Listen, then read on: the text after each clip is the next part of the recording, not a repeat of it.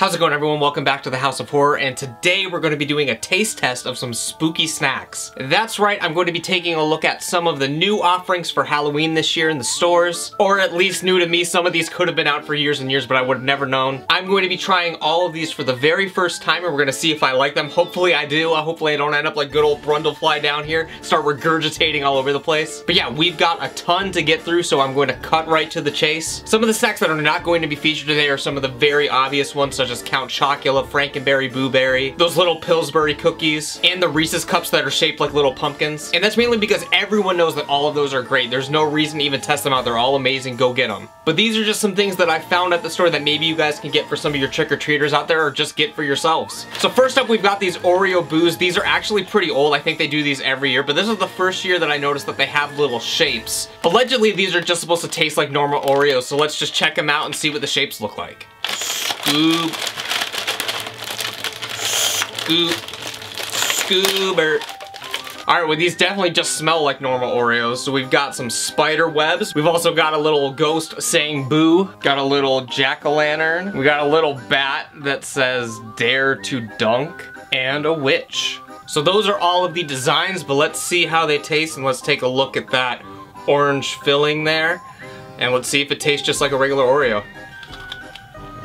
That is certainly an Oreo. So yeah, it's just an Oreo. If you're having a Halloween party, definitely get the orange colored ones over the white ones. It just adds a little more to the spooky atmosphere. But let's taste the special flavor just for the fall time. So these aren't exactly Halloween themed, but it's more for the fall season. We've got some maple cream Oreos. And Oreo flavors for me are usually pretty hit or miss. Some of them are good, some of them aren't. So let's see if the maple cream Oreos are a good snack to have this Halloween. Scoober, scooba-da-ba.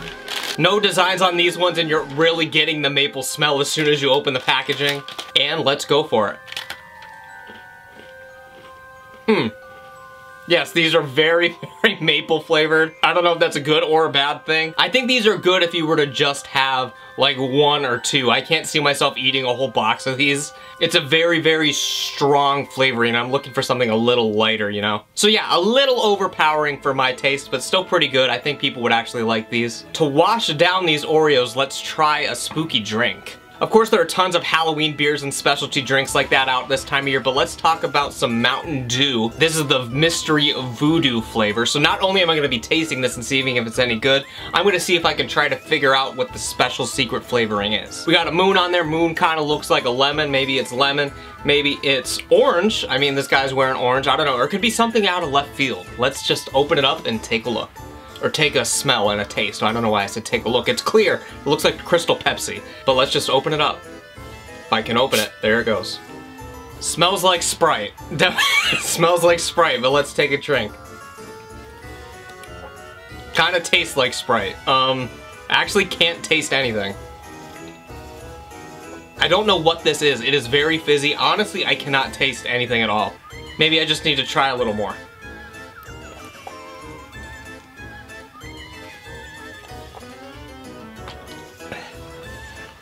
I still got nothing.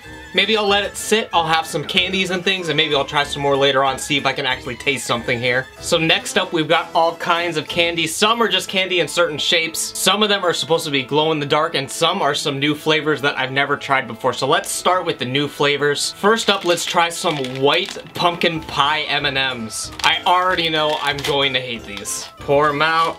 We got some pumpkin pie colors. I'm spilling them all over the floor, and let's give them a try.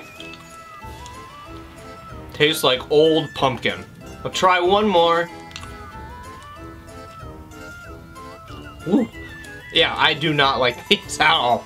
It's a very muted pumpkin flavor. It's not like a strong, like in-your-face kind of thing. It just kind of tastes bland. I don't know, man. Just have some pumpkin pie. Don't waste your time with these. Next up, we've got some more M&Ms, and these ones are candy corn M&Ms. I'm actually in the small minority of people who actually like candy corn, so let's just give these a taste and see what I think. Alright, they are the colors of candy corn. There's white, yellow, and orange. Are my taste buds just dead? Because I don't taste anything here either. Well, the more you chew it, the more it tastes like candy corn. And I actually enjoy these quite a bit.